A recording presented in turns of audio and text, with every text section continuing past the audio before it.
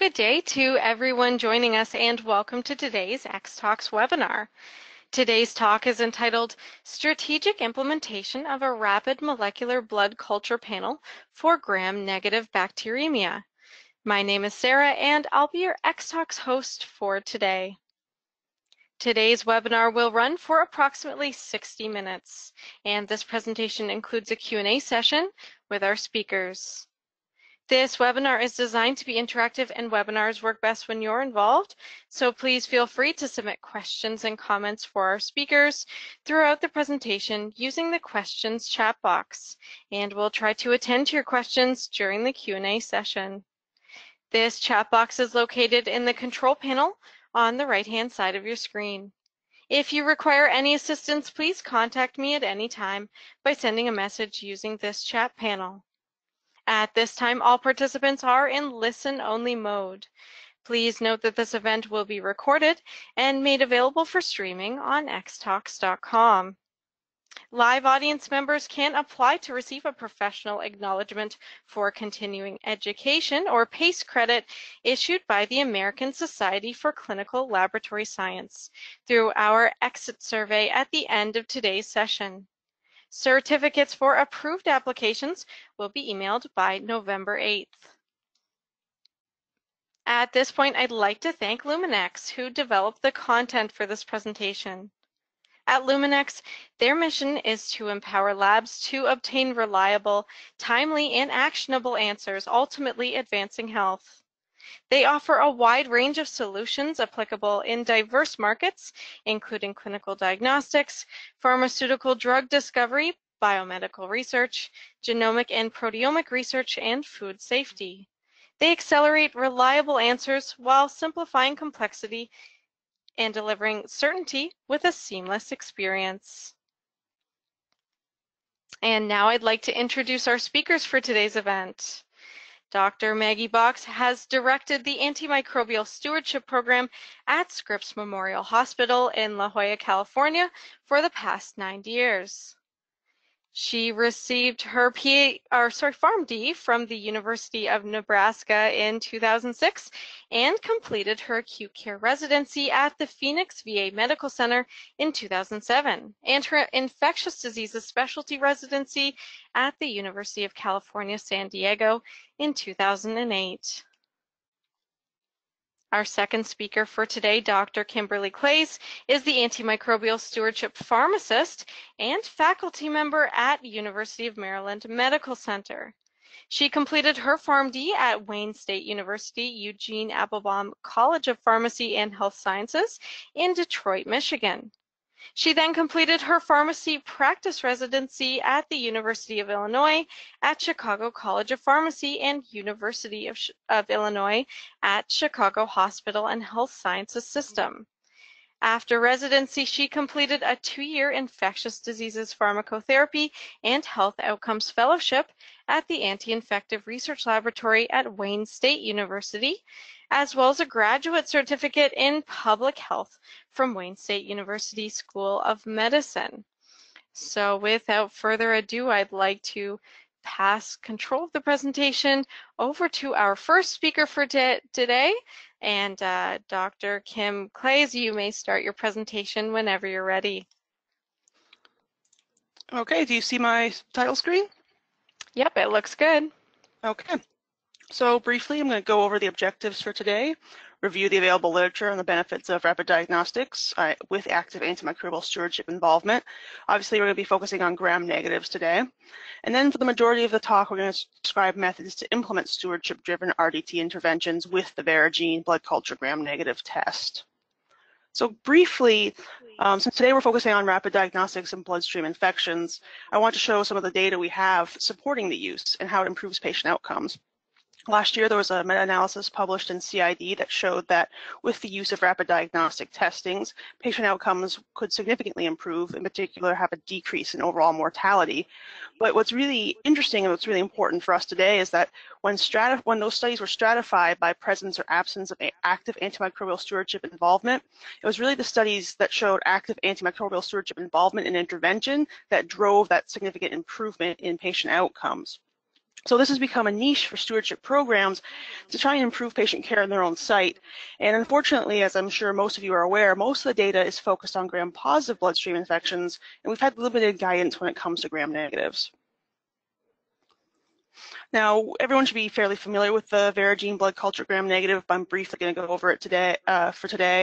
It's an automated multiplex nucleic acid test that identifies 8 target organisms at the genus or species level, as well as 6 key resistant determinants, which are enzymes causing either extended spectrum beta-lactamase resistance or carbapenem resistance. Between the organisms it covers and the resistance mechanisms it covers about 90% of the gram-negative bloodstream infections you're likely to see at your healthcare facility. Now, there's limited real-world data for Veregene blood culture gram-negative in terms of decreasing time to optimal therapy, but in 2015, when we started using the Veregene blood culture gram-negative, or I'm just going to call it Veregene from now on, we did a theoretical assessment of the potential time to effective and optimal therapy, and we looked at over 130 instances of first bacteremia with monomicrobial gram-negative. And our group found, as you've seen with previous literature, an overall high sensitivity and specificity of the test and a significant decreased time to either effective antibiotics by a change of about 4 hours or time to optimal antibiotics up to 18 hours difference. So theoretically, we have the opportunity when acting upon these results in a timely fashion to significantly decrease the time to effective and optimal therapy. Now, moving away from theoretical, we do have a real-world publication from the Cleveland Health System. They published their experience with Veregene and active stewardship intervention. Their intervention consisted of the development of a treatment algorithm combined with real-time intervention. So their real-time intervention used clinical decision support software so that the PharmDs from the stewardship program would automatically be notified of the Veregene result during regular working hours. And through that notification, their pharmacists were able to make timely recommendations to the primary care providers based on the results of the Veregene.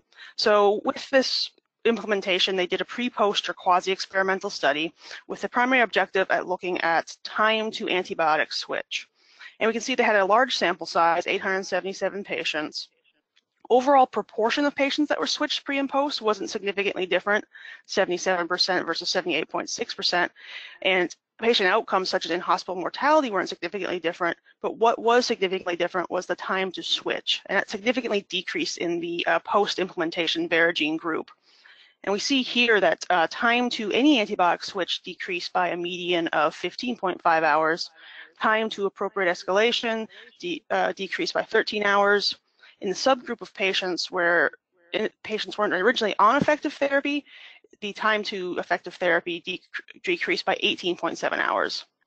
We can also see, unfortunately, there was only a modest change in time to antibiotic de-escalation, only 4.5 hours. So even though all of these are significant, arguably 4.5 hours wasn't a clinically meaningful decrease. This might be due to hesitancy to de-escalate, and this is can be caused by a couple reasons, really. So as you're probably all familiar, gram-negatives causing bloodstream infections are generally more diverse than those we see from gram-positives causing bloodstream infections. Additionally, although Veregene identifies a large number of genetic resistant determinants and majority of causative organisms, we have other resistant mechanisms that could be at play, such as poron channels and efflux pumps. So there's an extremely complex clinical decision-making process that has to go on in order to decide to de-escalate antibiotic therapy. And even though Veregene provides useful information hours to days sooner, some physicians are hesitant due to the incomplete data. So one of the things that we've worked on and that you'll probably need to work on at your own institutions is to garner institutional support and increase confidence in decision-making based off this data, especially when it relates to de-escalation. And to do that, you really need to know your institution-specific data.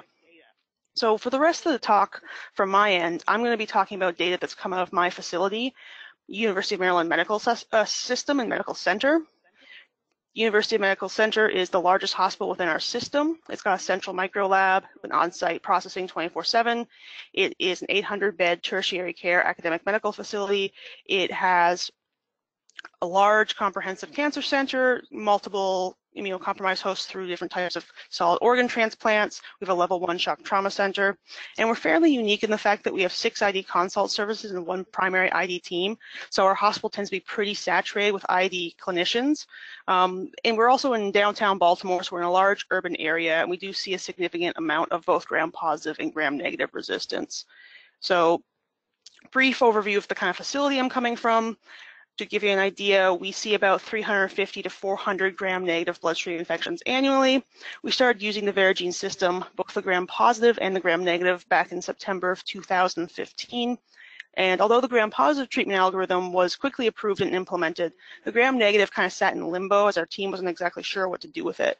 In fact, we had an algorithm for both the gram-positive and the gram-negative, but the gram-negative kind of just sat in a file folder for a while.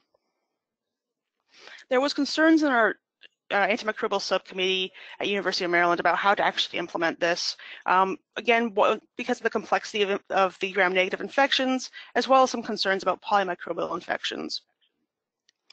So with polymicrobial infections, there was concern about missing one of the organisms. It could be either below the limit of detection or potentially not being tested based on the workings of the microbiology lab. For instance, if a set of blood cultures comes down, both gram stains are a gram-negative rod, only one of those bottles will be tested, but theoretically there is a chance that the other bottle had a different organism in it. So those were concerns brought from our group to us when we're trying to implement the gram-negative panel. What I ended up doing was working with our colleagues at the Detroit Medical Center to review over 1,000 sets of gram-negative blood cultures to help determine the potential clinical impact of these missed organisms. So polymicrobial gram-negative infections were fairly rare, as was the potential for missed organisms. And assuming patients were started on a workhorse anti-pseudomonal and we had 100% adherence to Veregene results, less than 2% would have resulted in a potentially inappropriate de-escalation. So this outcome was extremely rare, and we also noted to our group that it didn't account for any impact of clinical judgment, and we assumed that patients were on an appropriate agent at the time of the result, which we know is not always the case. So with this information, we were able to put to rest some of our ID group's initial concerns and hesitancy. So then we moved on to trying to figure out how best we wanted to implement the Veregene. So for today, I'm going to talk about our work looking at developing an antibiotic treatment algorithm, as well as a Veregene-specific antibiogram. Before I go on into depth about the algorithm, I just wanted to have a little disclaimer slide about our algorithm. It is going to be on the next slide and is also recently published in Open Forum on Infectious Diseases.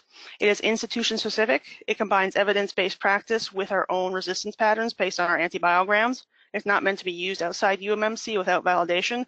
And of course, the algorithm should never supersede clinical judgment. So this is the overall algorithm, as you see. I mentioned before, we started in 2015. It's been since updated based on different data for, say, resistance mechanisms. Recommendations are first divided by presence or absence of resistance, then the type of organism, and then, if needed, by location of care. So I'm going to go into depth on this algorithm a bit more in the next couple slides. So we see with the resistance mechanisms, it's largely based on in vitro peer-reviewed data, because luckily we don't see a lot of these resistant mechanisms commonly, or sometimes in the case of metallo-beta-lactamases at all. And like I said, this has been updated. We update it periodically based on peer-reviewed literature. For instance, for OXA48 and Enterobacteriaceae, we separated out compared to Acinetobacter and recommended Cas-Avi. For NDMs, we switched out colistin and tigecycline for Cas-Avi to have the avibactam-aztreonam combination in there. So those are certain things we had to do based on in vitro peer-reviewed data because we just don't have a lot of experience with them. We do, however, have sufficient data to try and make recommendations based off the gram-negatives that don't have resistant determinants present. So we largely base these recommendations off of our institutional antibiograms, either the overall antibiogram or our site-specific antibiograms. So for instance, looking at E. coli and Kleb, it's stratified by non-ICU versus ICU. And the overall recommendations were based on wanting to have at least 88% susceptible by our antivirogram. And why 88%? The acceptability cutoff was determined based on our Pseudomonas susceptibilities to piptazo, which is our workhorse anti-pseudomonal. So basically, our antibiogram said that Pseudomonas was susceptible 88% of the time, So we use that as our cut point. We could have used 90% to be kind of less arbitrary, but we used 88%. The cut point you decide on really depends on your own institutional preferences. But that was our first decision. And then we also looked at unit-specific antibiograms. So for instance, in the ICU, we saw unacceptably high rates of ceftriaxone resistance. So we decided not to go with ceftriaxone for ICU patients when CTXM or another resistant determinant wasn't present. So this is the overall workings of the algorithm and how it's put together. We presented this algorithm to our antimicrobial subcommittee for approval, but they wanted to actually go through a pretty thorough validation of it. And I'm going to just go through the steps of what I ended up doing to garner their support of the algorithm and eventually get it approved at our institution. So the first part of the algorithm validation was I looked at the overall organisms that were identified, and I just looked at the general sensitivity and specificity, which is very similar to what you see from previous literature, so I'm not going to spend a lot of time on this slide. Then I ended up stratifying by presence or absence of resistance, and then applying the algorithm recommendations to the organisms. So for 322 organisms, I looked at whether or not the recommendation by the antibiogram would have been appropriate in terms of in vitro susceptibility. And I compared that to our workhorse anti-pseudomonal gram-negative agent, piptazo. So focusing on the box that's highlighted because it's got the most information, E. coli and Kleb. If we look at patients who weren't in the ICU, we only had 2 organisms that were ceftriaxone resistant if CTXM or KPCs were negative. So that was compared to our workhorse anti-pseudomonal, where 6 organisms were either intermediate or resistant.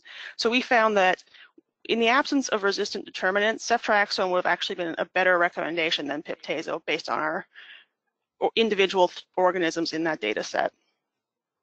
But like I said, this is compelling information, but my group still wanted more data. So what I ended up doing next is actually looking at the individual patient level. They were concerned that we were doing all these theoretical assessments, but we weren't looking at what patients were actually receiving and whether or not we were accounting for other sources of infection and so on. So we took those organisms and looked back at the actual patients they came from. We ended up including 188 patients in our study sample. We found that almost half of them were in the ICU. 85.8% had an ID consult at the time of Veregene. Not surprisingly, the most common sources were genitourinary and gastrointestinal. And not listed here, but the most common cause was E. coli and Kleb. And we had a spattering of resistant determinants such as CTXM, KPC, and OXA. What we ended up doing was looking at what antibiotics the patients were actually on at the time of the Veregene result and comparing them to our Veregene recommendations. So we looked at Veregene versus what we called standard care antibiotics. For 144 of those 188 cases, we were able to assess the appropriateness of the antibiotics, appropriate being in vitro susceptible, not overly broad, and accounting for potential other sites of infection as well as other causative organisms. We did this as a blinded review between myself and my colleague, who's also a stewardship pharmacist here at University of Maryland. And then if there was a low level of agreement, we would adjudicate. But overall, we found that using the algorithm, we would have had a significant improvement in recommendations and appropriateness of antibiotics from 78.1% to 88.4%. And this is, again, based off of just using the algorithm, but we're likely to even see better results with actual clinical judgment in real time at the bedside. From a stewardship perspective, certain aspects kind of came out in the wash. We see that stewardship treatment algorithm would have resulted in 14.4% appropriate de-escalation, but then 4.48% inappropriate de-escalation, 5.3% appropriate escalation, but then 16% unnecessary escalation. And again, we still didn't account for clinical judgment and taking into consideration such things as MDRO history and length of stay before gram-negative BSI onset. So certain things like that could potentially improve the overall use of the algorithm. So after we presented this data to our subcommittee, they felt a lot better about actually approving the algorithm. The algorithm ended up getting approved, it was put in our institutional guidelines, and then it went on to actually develop a pathway. So we don't have a real-time clinical decision support to automatically notify us of results. So we worked with our colleagues both in the clinical microlab as well as our consult teams to try to figure out how to triage the results as best as possible. Basically, what we decided to do is the clinical microlab would call the primary team with the results, as they always did, would then also make a special call to our general ID consult service if it was a difficult to treat organism such as Pseudomonas, Acinetobacter, or any organism that had a resistant determinant. The ID fellow 24/7 could receive this page. If it was during regular working hours, they could triage it to one of the other ID services if they were already taking care of that patient, or they could make a recommendation as needed. And then the primary team obviously could accept or reject the general ID consult fellow's recommendation. So this accounts for about 40 to 60 organisms a year, the Pseudomonas, Acinetobacter, and resistant determinants. But like I said, we have well over 300 gram-negative bacteremias a year. To help with potential de-escalation and review of non-resistant organisms, our antimicrobial stewardship pharmacists run a daily reporting workbench report in EPIC. And then we look at all the gram-negative bloodstream infections in our institution and recommend de-escalation when appropriate. And then we document our interventions. So that's the current pathway that we have in process here at University of Maryland. We are in the process of evaluating it. We're looking at before Veregene, Veregene without this pathway, and then Veregene with this pathway to hopefully see an improvement in timing of antibiotics that are appropriate, as well as hopefully patient outcomes. What we also did with our colleagues at Detroit was kind of look at whether or not we could develop an antibiogram. So we looked at the Veregene results and we compared it to conventional microbiology. We obviously looked at sensitivity and specificity, as you've seen before in many publications, but we also want to look at the positive and negative predictability based on the presence or absence of those resistant determinants to key antibiotics. So we're looking at certain bug-drug combinations with or without resistant determinants. And then we worked to develop an antibiogram based off this information. We did that for both Detroit as well as University of Maryland. What we ended up doing was we broke it down by organism, target drug, and resistant marker. So there's a lot going on in this slide, but I just kind of, again, want to highlight what's going on with E. coli because it had the largest numbers. So with E. coli, we looked at how often they were phenotypically ceftriaxone resistant by our standard microbiology techniques, and then how often CTXM was identified. So we found that in 93% of the cases, if ceftriaxone resistance was present, CTXM was present. So we found a high sensitivity and positive and negative predictability. So the negative predictability, meaning that if CTXM is not present, we feel very comfortable that we can de-escalate to ceftriaxone because it's very unlikely that ceftriaxone resistance will be present. So this kind of gives the same information as what we use to validate the algorithm, just presented in a different way. We also looked at, like I said, the antibiogram and trying to develop an antibiogram. So this is what we did for University of Maryland Medical Center. Similarly, we broke it down by CTXM positive, negative for E. coli Kleb, or even Enterobacter for our case. And then we looked at susceptibility for our formulary antimicrobials. So very much similar to a regular antibiogram, except instead of just breaking it down by organisms, we also broke it down by presence or absence of resistant determinant. So this has a few limitations and drawbacks, the biggest one being that the sample sizes tend to be very small. A major challenge is that with CLSI recommendations, you need at least 30 isolates to draw inferences, which can be incredibly difficult when you're looking at some of your resistant determinants, such as OXAs or KBCs. But overall, we were able to develop an antibiogram that could potentially be used in clinical practice to help guide therapy in a similar way to our algorithm. So the algorithm, we saw that for all organisms except Pseudomonas, susceptibility was predicted by the presence or absence of the resistant determinant. The negative predictive value was greater than 90% for these target antibiotic combinations. We were able to develop these institution-specific antibiograms, but we did have limitations based on sample sizes, based on the CLSI recommendations for antibiograms. We ended up going with the algorithm instead of the antibiogram because it's more intuitive for clinicians that aren't used to reading antibiograms, so it has a broader scope from that perspective, and it was just easier to get approved from our antimicrobial subcommittee. But those are two ways that we at University of Maryland looked at implementing and integrating Veregene blood culture gram-negative. And that kind of concludes my section of the talk, and I'll hand it on over.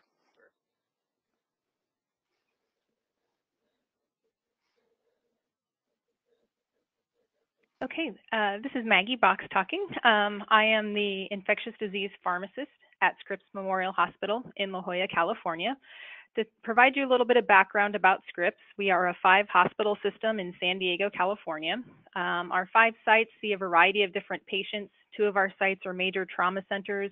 One of our sites is the Center for Major Cardiovascular Surgery and is a stroke center. We have one hospital that performs transplants, and we do a lot of mother-baby care as well. So we are a very comprehensive healthcare system in San Diego, California. Between our 5 hospitals, we do have each hospital with an ID pharmacist and an ID physician who serves as the antibiotic stewardship chair. We do have a centralized antibiotic stewardship committee that all 5 sites participate from. And our microbiology is performed mainly at a central microbiology laboratory that's off-site from all the 5 different hospitals. But this is the location of where our most skilled microbiology techs work out of. And each site has some capability of doing their own micro before it is shipped off to our central micro laboratory. I wanted to share with you how our health system went about getting Veregene gram-negative on board. So at this point, back in 2014, we had been on board with Veregene gram-positive for a little over a year, and we did a pilot with this and actually saw very promising outcomes with our Veregene gram-positive work. We wanted to expand to include the Veregene gram-negative panel when it was FDA approved. And in order to make our case, we went to look at our incidence of ESBL, E. coli bacteremias, and how long patients were on ineffective antibiotics. At our southern hospitals, especially that are closer to the border with Mexico, we had a much higher incidence of ESBL producing E. coli. The rate was approaching 20%. And we looked at a year's worth of data for patients that had ESBL bacteremia and found that almost all of these patients, 87%, received initial ineffective antibiotic therapy. And the ones that did receive effective antibiotics, it was likely because they had a history of an ESBL that was documented. And when we looked at how long patients remained on inappropriate antibiotics, this averaged out for 48 hours, and some patients were on ineffective antibiotics for over 120 hours. This data was pretty compelling to our administration, and we were successful in convincing them to bring Veregene gram-negative on board based on this. We also looked at the average amount of time until infection control was notified that the patient was infected with a multidrug-resistant organism to get the patient placed on proper contact isolation. And we found that the patients were not on the proper contact isolation for about 37 hours. So this is the data that we use to help make our case for why we think Veregene gram-negative would benefit our patients here at Scripps. I want to describe for you the workflow between our laboratory nurses, pharmacists, and physicians. On top here is the conventional workflow prior to implementation of Veregene. At time 0 here is when the blood culture is drawn and incubated. When it turns positive, it's then gram stained. And then this is a critical result that the laboratory tech calls to the patient's nurse on the floor. And then the nurse has to notify the physician of the critical result. That is the only notification that was provided to the physician about the results of their blood culture was just the gram stain. It was then the physician's responsibility to go back and look for the identification and sensitivities, which typically was put in the medical record about 48 hours after the gram stain. When we implemented Veregene, the change we made to our workflow was at the point here. The gram stain was still called to the nurse, who then had to notify the physician it was a critical result. And then the blood culture was set on Veregene. And with the Veregene result, we then had our laboratory technician contact the pharmacist, and then the pharmacist would notify the physician of the result and make appropriate recommendations for antibiotic therapy if it was needed. Some changes we made when we expanded rapid diagnostics from gram positives to include gram negatives is initially we had our processors located at our central microbiology lab where the skilled microbiologists did this. However, we knew when we expanded the volume that this was going to be too much workflow and that each site really needed to have its own processor. So we did move processors out to each site, and our central microbiology staff came out and performed training for our on-site lab technicians. And then in addition, since we were able to move it on-site and there was personnel in the lab 24/7, whereas the micro lab did not have staff on certain hours overnight, we were able to perform our testing 24/7. And another change we made from our initial gram positive pilot was the notification of pharmacists from the lab technicians. Initially, we started out by having lab technicians call the pharmacist with a result, which ended up being a pretty cumbersome task. And so we moved to a system where lab was able to notify the pharmacist via email, which was a much smoother communication process for the lab and the pharmacist as well. The pharmacist notified the physician for critical bug-drug mismatches 24/7. We trained all of our clinical pharmacists on staff to be able to interpret the Veregene gram-negative results and identify if the patient was on the correct antibiotics. So overnight, if it was a bug-drug mismatch, the on-call hospitalist or intensivist was paged and started on appropriate antibiotics. And then all other results were notified in real time from approximately 7 a.m. to 9 p.m. when the attending physician was on site, and the physician who was more familiar with the patient would be comfortable making antibiotic changes. In preparation for go live of Veregene gram-negative, our antibiotic stewardship committee reviewed our local antibiograms to determine the drug of choice for our Veregene gram-negative targets. And what we did was we separated out our ESBL producing E. coli and Klebsiella and did two separate antibiograms and looked at our treatment of choice for our ESBL producers versus our non-ESBL producers. And here was the data that we utilized when selecting our antibiotics for E. coli and Klebsiella that were found to be non-ESBL producers. We did find that ceftriaxone was susceptible to a high percentage of these isolates, 97 and 98%.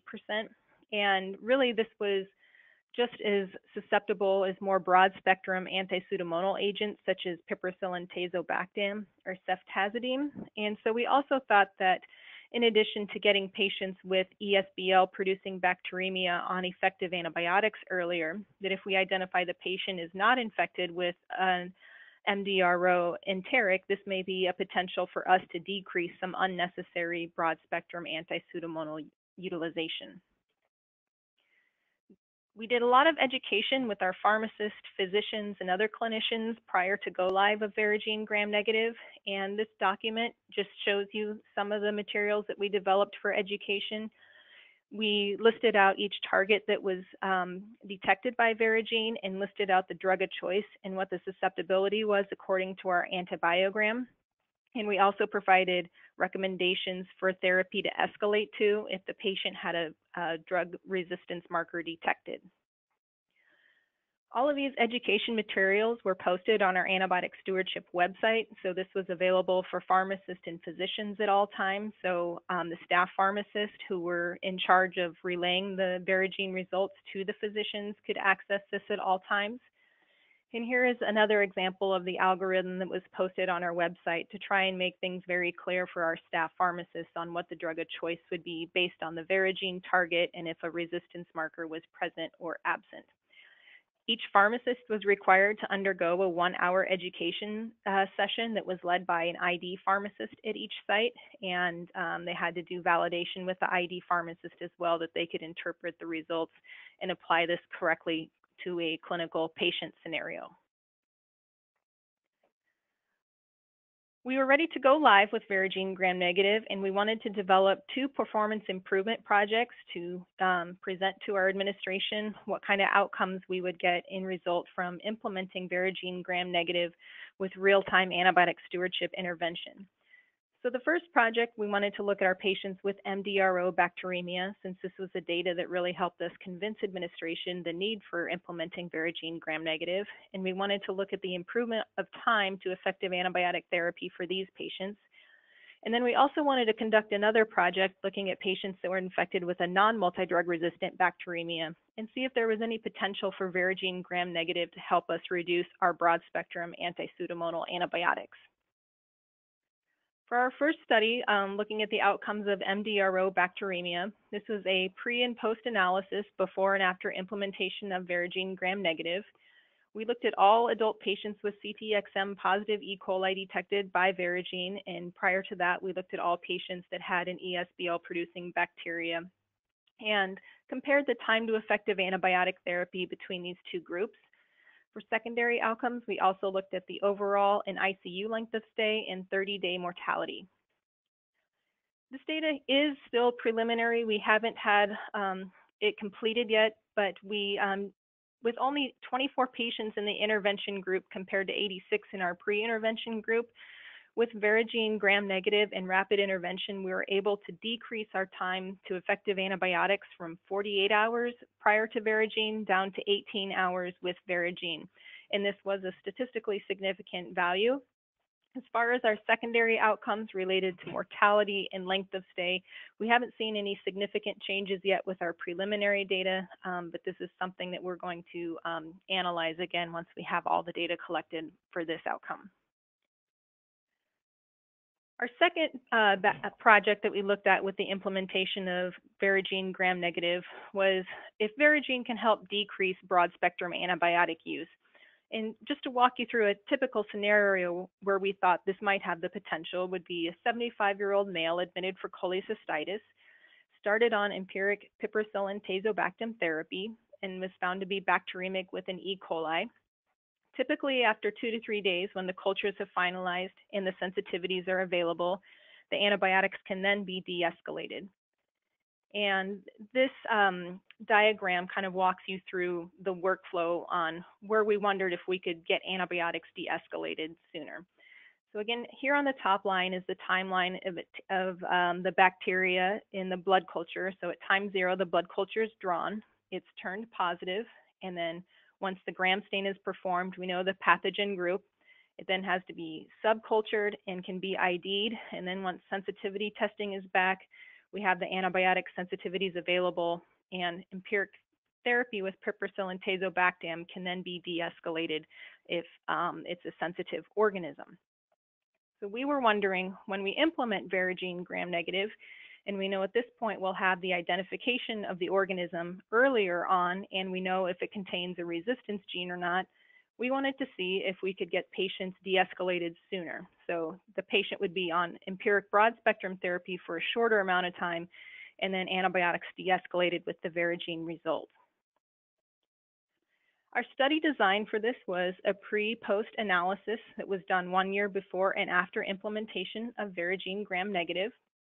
We looked at patients that were bacteremic within 48 hours of admission, and we looked at our enterics where we were able to make empiric antibiotic recommendations with a non-anti-Pseudomonal antibiotic. Based on our antibiogram, this included patients infected with E. coli, Klebsiella pneumoniae, Klebsiella oxytoca, and Proteus species, where no resistance markers were detected by Veregene.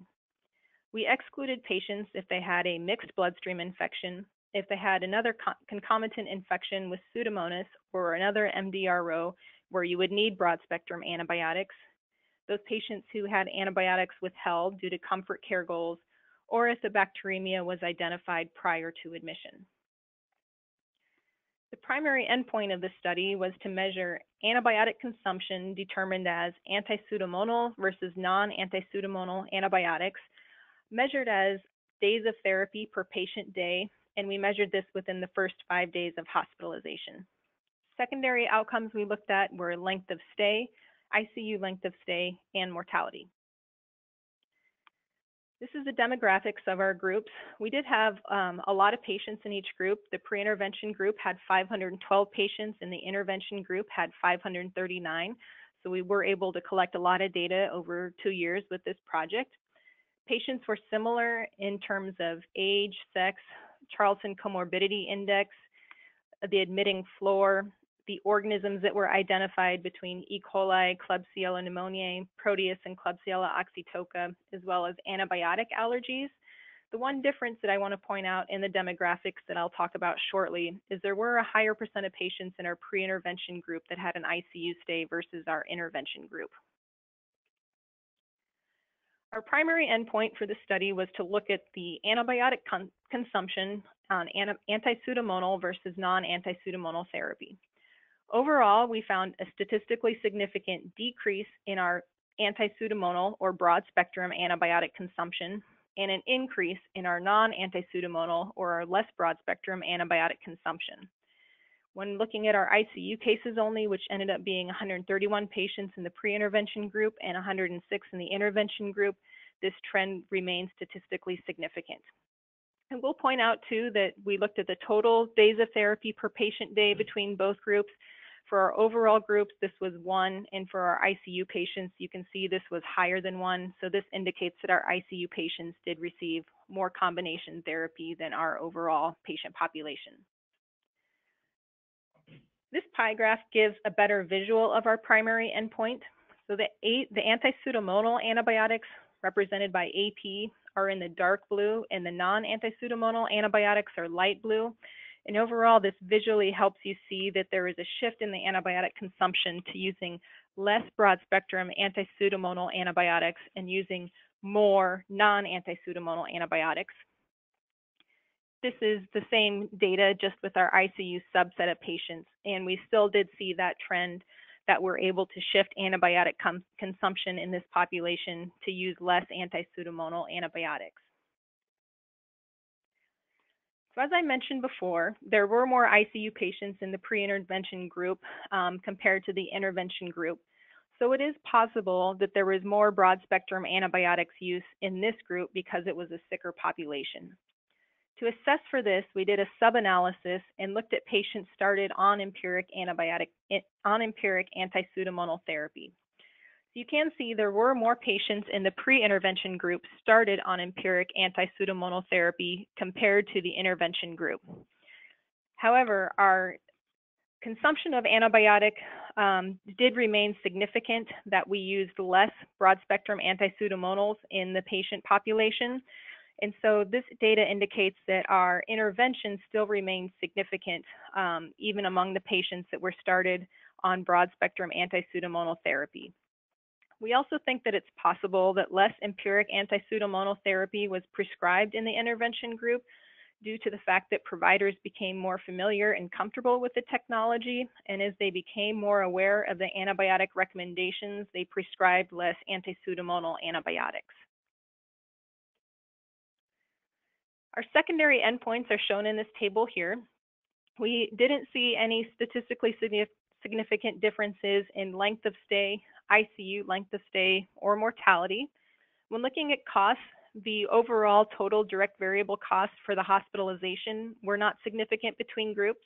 However, we did see a significant decrease in pharmacy direct variable costs and also a significant decrease in our total antibiotic costs in the intervention group compared to the pre-intervention group.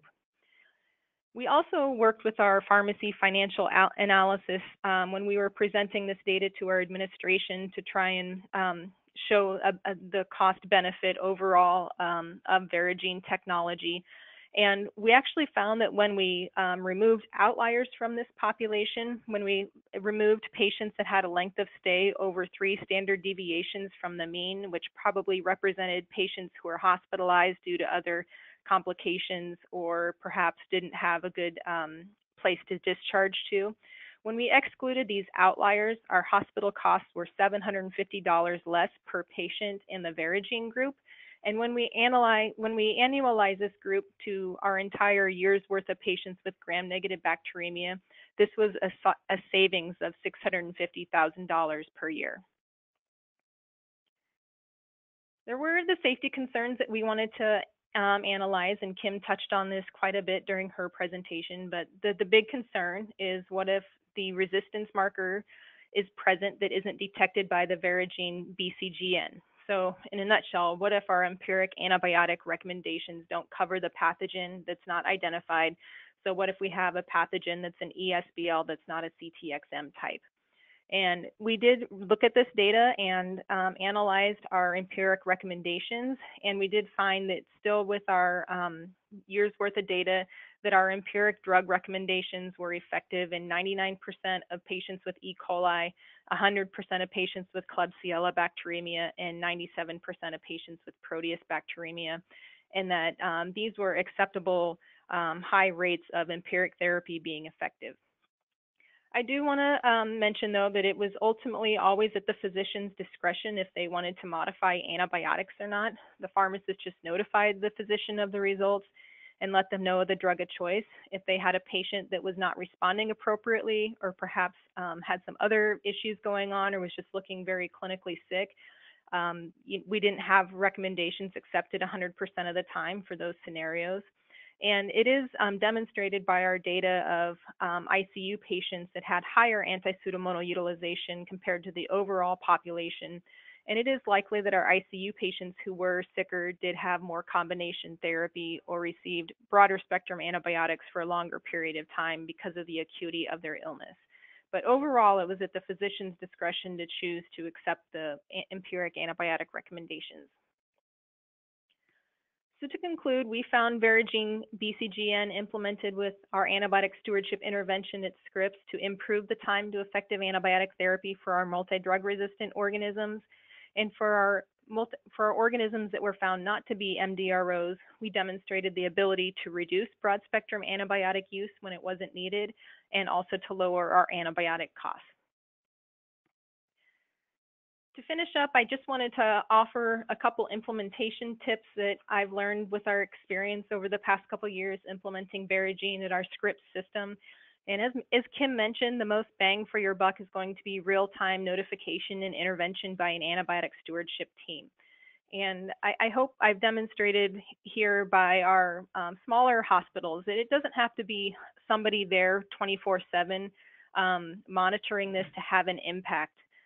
It doesn't also have to be somebody that's an ID specialist. In our situation, we trained all of our clinical pharmacists to be able to interpret the results and make recommendations. And that way, since we did have an overnight pharmacist who was here 24/7, there's always somebody there that can follow up on results when we had a CTXM in the middle of the night where the patient was on ineffective antibiotics. I would recommend choosing someone, however, that can take verbal medication orders, because it is convenient when you're notifying the physician of the result to be able at the same time to put in the order to change the antibiotics if needed. And I do recommend having somebody accountable to oversee the program and make sure that everybody is doing what they're supposed to be doing. I have found in my experience too, when we get a little lax on that, when somebody isn't closely monitoring this, that sometimes we do tend to miss patients. So I do recommend having somebody overall be accountable. And then also when you're thinking about implementing, think about your physician accountability. What are the expectations for the physician's actions based on results? If needed, do an audit and feedback of the actions to assess if physicians are doing the correct actions or not. And I also found that when we did have physicians that were resistant to accept recommendations, that getting our ID physicians involved and having the physician peer-to-peer conversation really helped as well. And then set your expectations to be realistic. Not 100% of the interventions are going to be accepted, and it should be known up front that that would be probably an unreasonable expectation. The most challenging part I found with our Veregene implementation has been communication, and this can be communication between lab to pharmacy or from pharmacy to the physicians. From lab to pharmacy, there's several different methods to explore. We tried the phone call initially, which wasn't successful. We then switched to email, which was successful, and then our system just finally finished our go live on our new EMR, and we're using now our EMR in basket to automatically deliver the results to the pharmacist, and the lab technicians do not even have to do any sort of work anymore to get those results automatically sent to the pharmacist. From the pharmacy to the physician, it's important to get feedback from your physicians. I've found that the physicians really want to know this information. They want to know when the organism has been identified that's causing the patient their infection, and find out what's convenient for them, whether that be paging. And if it is a text page, we do that frequently here. One tip I provide is don't give out the result if you want the physician to call them back. So I will typically just say, I have the Veregene result for your patient in 709. Please call me back. And then texting is another favorite here at Scripps. This can be a very convenient way to communicate for both pharmacists and physicians, and our regular physicians that we see on a daily basis. We're pretty comfortable communicating with them this way. And for our pharmacists that round on a regular basis with these teams, they're all also in contact with these physicians on a regular basis. Be careful with HIPAA violations is my only caution with texting. And then rounds, this can be very helpful for overnight results that we follow up on first thing in the morning. And that concludes the webinar for today. Thank you for listening, and we'll be happy at this point to take any questions. Thank you both very much for that insightful presentation. As you said, we'll now get started with our Q&A portion of this webinar. Just a reminder to all of our attendees today that they can send in any questions they might have using that questions chat box. I have received a few, so I'm going to go ahead and get started with those. Our first question here, how often should you update the antibiotic guideline per 100 infected patients for the antibiotic of choice before the Veregene test is used? Ergo, as the data changes, when do you start changing the drug of choice? I can start with what we did at Scripps. We collect our data on a yearly basis, and we actually just completed doing this last month. So we actually track every single Veregene result and examine the antibiotic susceptibilities. And on an annual basis, we reaffirm or change our empiric recommendations.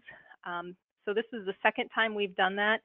And the only change we had to make was a minor modification in our Pseudomonas sensitivities because we had some changes between our piptazo, cefepime, and ceftazidime sensitivities. But other than that, we still retained our high susceptibilities for our empiric therapy recommendations. And I second what Maggie just said. We usually do it. We haven't been doing it for as long as they have, but about once a year, especially once your new antibiograms come out for your facility. And then we are in the process of actually looking at our Veregene data for the next year. So I think yearly is appropriate.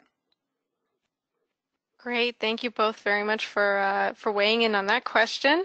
Our next question here, this came in during your part of the talk, Kim. What breakpoints were used for the piptazo for susceptibility?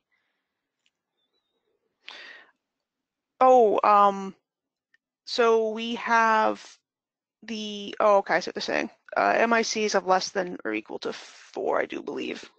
I'd have to go back and look. Our cefepime ones are the UCAST, but we use CLSI for piptazo. Okay, good to know. Thanks for weighing in on that one. Our next audience question, how often is your ID consult service actively following patients with gram-negative bloodstream infections? Do they often get consulted after the Veregene BCGN results come back? So I can start with, go ahead.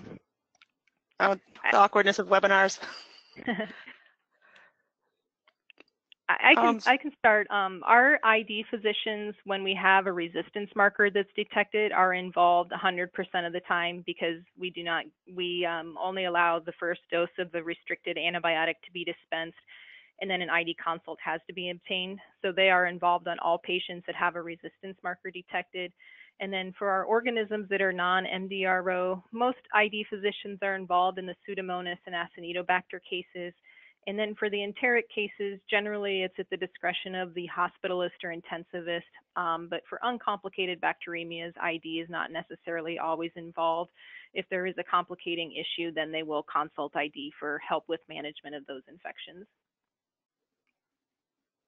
So at University of Maryland, like I said, we are a bit unique in that we have so many ID consult services. When we look back at our data, we found that over 80% were already being followed by ID at the time that the Veregene result came back.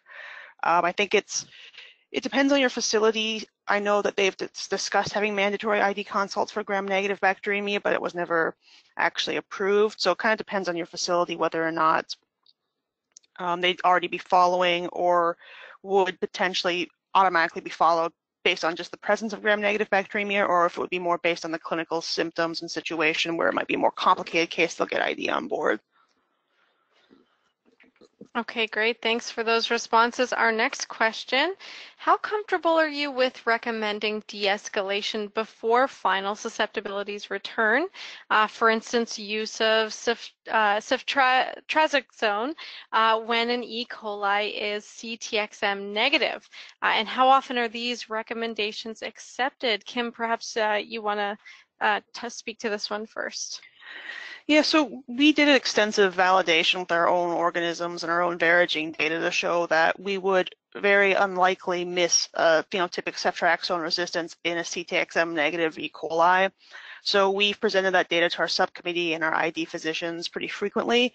So if it's a patient who is not immunocompromised, not in the ICU, especially those that have a simple case of like genital urinary source with E. coli, a med floor patient, we do recommend de-escalating to ceftriaxone, and we have been fairly successful with those recommendations. Like I said, we review every patient who has a gram-negative bloodstream infection at least once a day. If something like that comes back from a patient who is in our comprehensive cancer center or on one of the transplant floors, we don't usually touch it and wait till susceptibilities. But if it's a less complicated patient, we usually do recommend it, and we have been pretty successful in actually getting it de-escalated.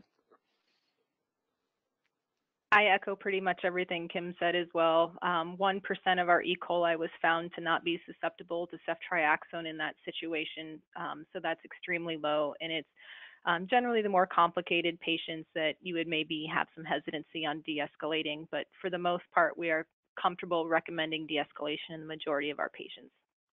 And I would say the important thing for different institutions is to really validate that presence or absence of CTXM. How often do you still see or not see phenotypic resistance? Because theoretically, when we went into this process, we did not expect to have that much CTXM, so we were surprised that the majority of our ceftriaxone-resistant isolates were actually CTXM. So it's important to do an institution-specific look at your data before making any recommendations. Okay, perfect. Thanks for those answers. Our next question, how was the laboratory clinical consultant involved with the team? Maggie, maybe you want to start off with this one. Yeah, we were very involved with our laboratory directors. It was actually a lot of fun from my standpoint, working in the pharmacy to get to know some of my colleagues outside of the pharmacy. And we were involved with our laboratory director and our laboratory, one of the supervisors who helped train. And we were in contact back and forth constantly, especially while we were trying to work out some of our communication bugs. And so it was a very collaborative effort with our microbiology staff. And you know, one thing else I learned out of this experience too is that for laboratory that doesn't really get any of the return on investment, it really is important to partner together. So where in pharmacy you can see a return on investment by saving your pharmacy cost. So I think it's important to partner together to realize, although one department doesn't see any net benefit from it, it can be made up overall by the global improvement in cost of care.